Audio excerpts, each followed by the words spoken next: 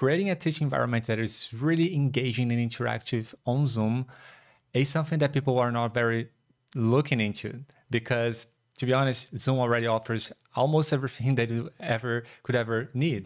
You can share slides, you can share your screen, you can even play music and sound. You have the chat where you can ask people things, you have the poll. So there's a lot of features that Zoom already have. And if you just think about in terms of features and what you want to do, it will look like that everything is just perfect. But let me tell you this, Zoom is a great application and it's a great platform, and it's built primarily for meetings. So when you are using the features that you want to use on Zoom, they are going to be mainly designed for the kind of interactions that you have on meetings. Everyone can share a screen at any time. You can share any screen you want, but you have to choose. And there is a lot of friction in every single thing. If you want to interact with the chat and there is a lot of people, there will be a lot of messages coming up, and you cannot bring messages to the screen so that people can be just comfortably watching the session instead of getting lost in the chat. And if you want to share slides, it will be like these slides, this super big slide with you in the little corner, and people were going to get bored after a minute of seeing you very small and the slide very big. And I've seen people that like try to juggle around making the screen share and then stop screen share so you can focus on the camera and then making the screen share again. But this is very distracting for you as a presenter as well, because your entire view changed. And when you share screen, you stop seeing the audience. So it's a platform that is optimized for meetings. It doesn't mean that it's not a great place for us to create virtual audience experiences. It just means that you need to use it differently. It's not the same way that someone would just pop in and use as a meeting. The way that I do my teaching sessions on Inside the Show and other workshops that I do, I will have very limited use of the actual Zoom features. Actually, I don't use the share screen. I don't use share audio, and I use the chat differently. And my number one role to the way that I do stuff on Zoom is removing friction and increasing connection. Everything that I do, I want it to be frictionless so that I can make things happen at the speed of my interactions. I don't have interruption. If I want to share my screen, I don't want to stop what I'm thinking and sharing the screen or clicking on the interface to figure out how to share the screen. I just want to do it immediately. A button. We have the Stream Deck device, which is it's a little keyboard that has monitor for keys, and it can control basically anything on your computer. And I have a Stream Deck, several different Stream Deck setups where I can just jump into them. It's like folders. And I have one that controls my screen. I can tap one button and it will show my screen, and it will not make the audience disappear in front of me or change anything.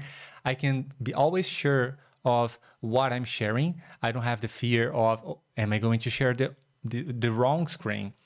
And this is one of the other things that stops us when we are sharing the screen. We want to make sure that we are sharing the right thing. And even so, we don't know if this is right or not. We have to ask. So are you guys seeing the slideshows? Because it was meant for meetings.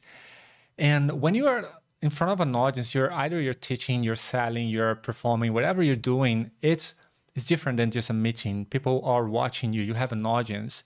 So this has to be timely. This has to be effortless.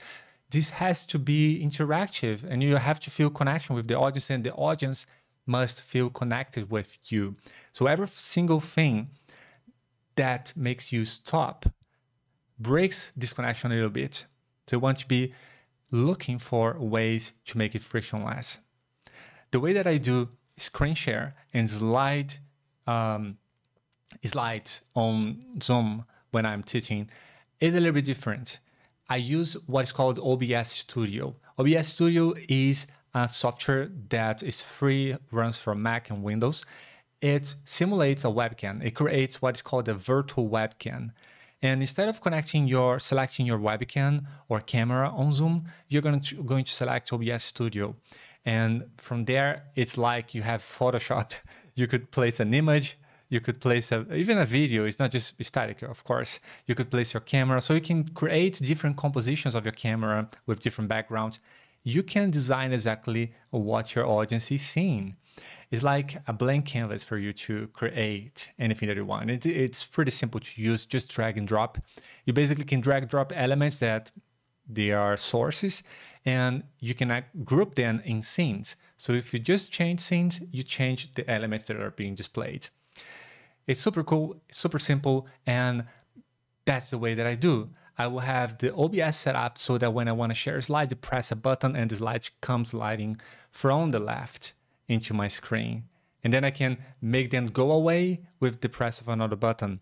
So on my computer, I'm looking at the slide. I'm looking at what slide I have selected, like any other slideshow control. You see the current slide and you see the next slide. The cool thing is that I can hide the current slide from my audience. So I can go to the next slide and I can just leave it there hidden. And when I want, I just press a button and the next slide appears. It just looks like I know exactly what is supposed to happen, what is supposed first to say, and it's frictionless. I don't have to stop what I'm doing to try to click on Zoom and figure out how to share my screen, how to share my slide application, and so on and so forth.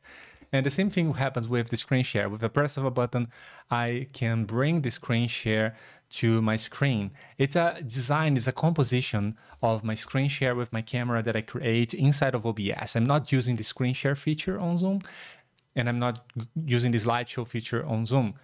I'm designing what the audience is experiencing. And this is the difference between a meeting and a virtual audience experience. Zoom is great because you can just open Zoom and without any preparation, you can share your screen, you can share a video, you can do all of those stuff without any preparation.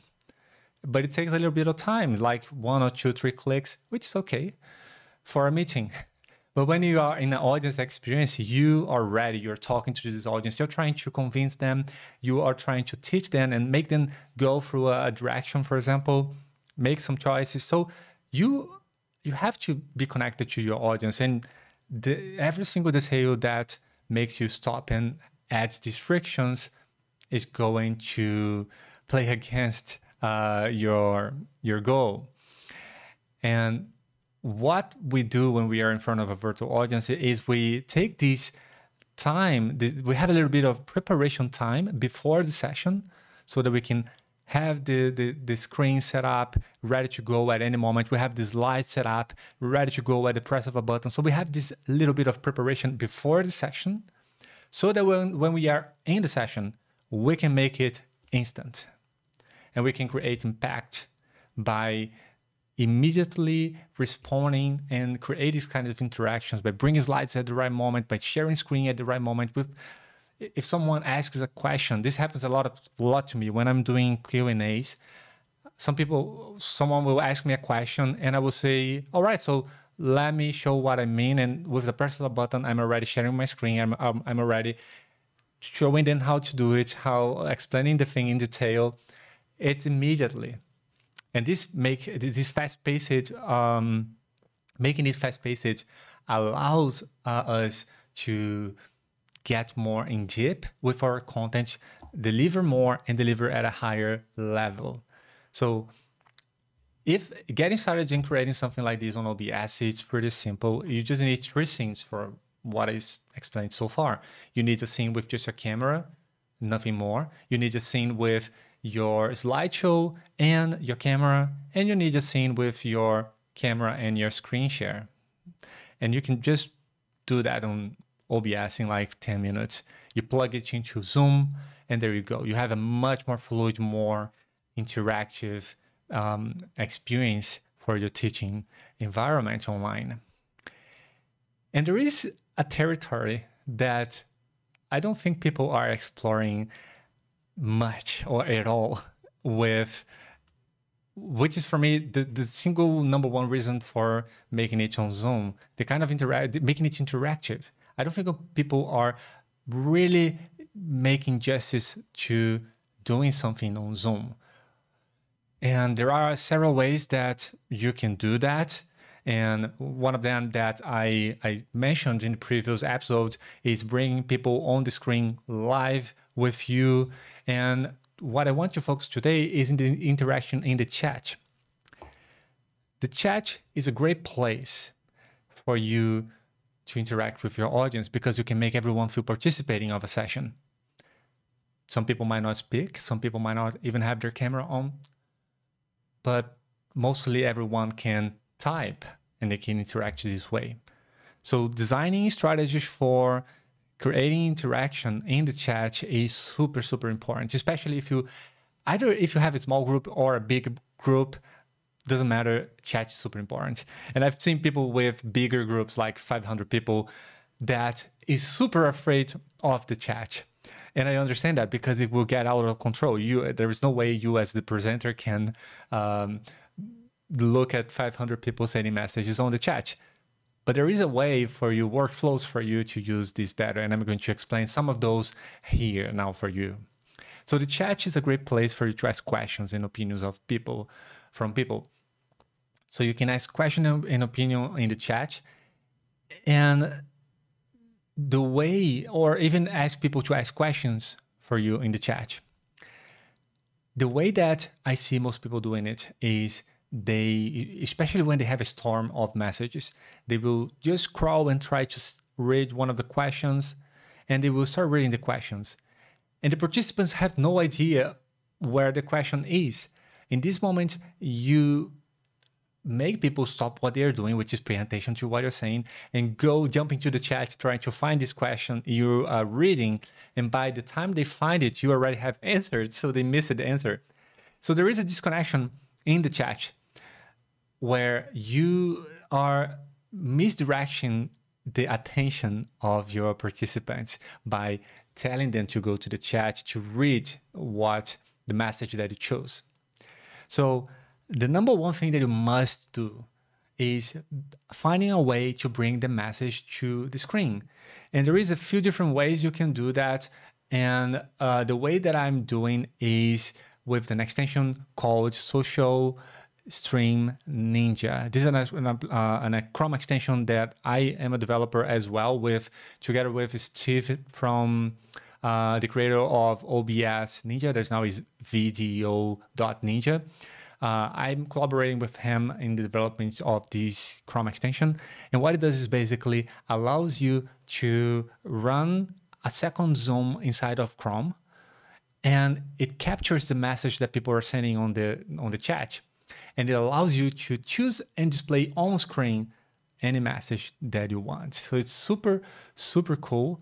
And it's something that will add a lot to your session.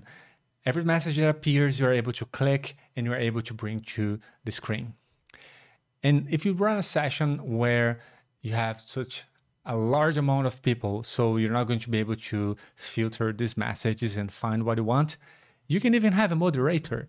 The moderator can select from another place for you these messages so that you only see the message that you want. You only bring to the screen the messages that were pre-selected by someone else on your team, for example. This will open a lot of things for you. For example, when you're doing a live session, things happen. And things must happen. The one reason why you are doing this live on Zoom is because you want your audience to be a co-creator of the session. Otherwise, you would just do a YouTube video or a YouTube live stream. And even a live stream, you want the audience to be a co-creator of the session as well. But more especially on Zoom, you want them to be part of the experience and making the experience. So you want, if something happens and some technical aspect of the session needs to be fixed, or you need more time, for whatever reason, you need to buy some time. If you have someone on your team pre-selecting these messages, you can just say, okay, so let me do a quick Q&A now, and you then pop in the messages that someone has pre-selected for you. And you will know that these are good questions because they are on your team. So you can have these messages to have an instant Q&A anytime that you need. If you want to do a pause, or if you just need a little bit of time, or you do want to do a Q&A session at the end, for example, you can be selecting, you can do that, but you can have also someone, it's either way it works. It's just like some clicks on the screen. If you have a small group and you can click on screen to select the messages, you can like very simply queue them up for when you want to bring them up on screen. And apart from that, there is something that I'm loving trying out, which is the word cloud. So, I've been trying this word cloud that doesn't require people to go to a link. Like you have Slido, which is a software that allows you to make polls with the audience and several other things, including a word cloud, which basically means people send a word and the word appears on the screen at the size. The more people saying the same word, the bigger this word is going to be. And the less people send this word, the less, the smaller this word is going to be. So this is a great way to get opinion from an audience. You just ask them about something and then they are just storming ideas. I've seen this in, for example, a tutoring session, asking people what are the software that they use, what kind of software they use for a certain thing. And you would see this popping up, all these different names of software going up on screen. And it's super cool. It's super cool for as a participant to kind of know the opinion of the room and how yours fits together. And it's something that looks very good as well, because the way that I did was I didn't send people outside to another website. There are a lot of solutions that do that, like Slido. You send the audience a link, they open it on their phone, and then they interact with the session. I really don't like these kinds of solutions because you add a second screen to the experience, and some people get lost and distracted. Other people that are able to get there has one more screen to get distracted. So you're not participating really, you're adding friction, and you don't have everyone trying to click the link and go into this second thing because, well, it is one more thing to do. So there's a lot of steps. It's friction. Remember, we always should look into remove the friction. And I think that giving them a link like a software like Slido adds a friction enough for me to not be wanting to try it. But I was able to create something similar, which is a kind of experimental, one of the things that we are doing on Inside the Show. And I'm very early tests of it and I'm loving it because people just send messages on the chat and it just appears in front of my camera and I can hide them and show at any moment. It doesn't require them to go to another screen. They just do that on the chat and it happens. And this is why it's so powerful to have these kind of things that doesn't require people to go to a second website. The word cloud, something that I'm building, is more privately inside the community for the members. But the social media, Social Stream Ninja extension, it is open, so you can download and start using right now. I will put the link in the description, and please do this setup, and you are going to be able to bring messages from the audience on screen, and they are going to it's going to make a huge difference. And the cool thing about this extension is that it works with YouTube, Instagram Live, LinkedIn Live, Facebook Live, all these different platforms.